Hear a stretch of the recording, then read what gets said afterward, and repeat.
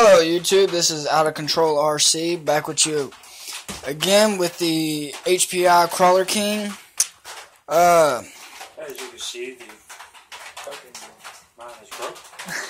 Yeah, I got our buddy Steven right here is rebuilding the differential.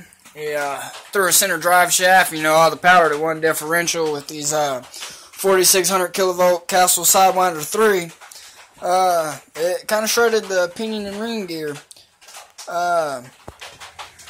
So we upgraded this, and we have yet to make a video of it actually driving, because doing a motor upgrade like this, we had problems with stripping the spur gear. As you look right here, it's a bit flattened out.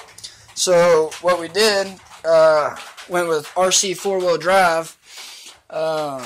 And all the transmission gears and the spur gear is actually metal now.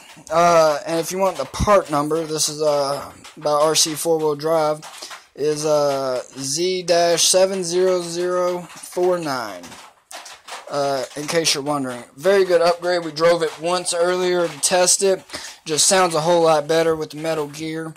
The only problem is, we're running stock gears, 21 tooth, 90 on the spur gear. Was the ESC is it's overheating, so what we did, we just put this on here.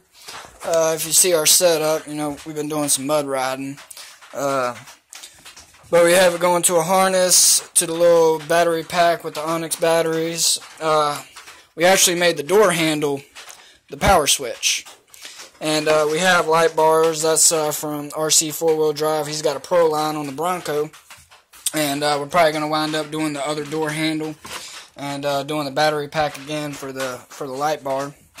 And but yes, if you ever upgrade this HPI Crawler King, recommend going and buying the transmission gears, because we have went through several sets of spur gears, several sets of transmission gears.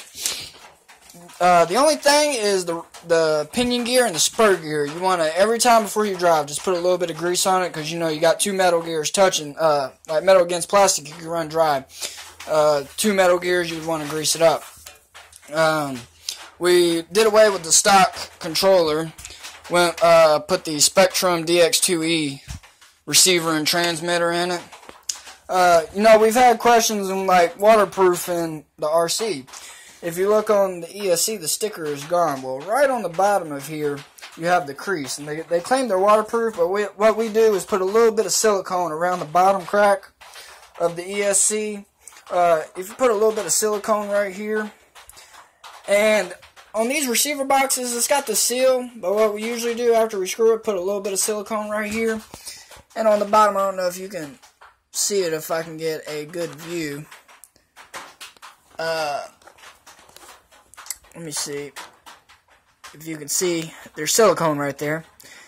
I mean, that's the only real spot where water comes in, is in the bottom if you're going through deep water. Put a little bit of silicone right there.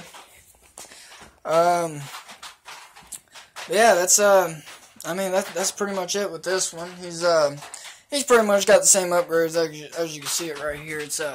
It's in pieces. He's fixing his, and we're gonna come back with more videos on mud riding.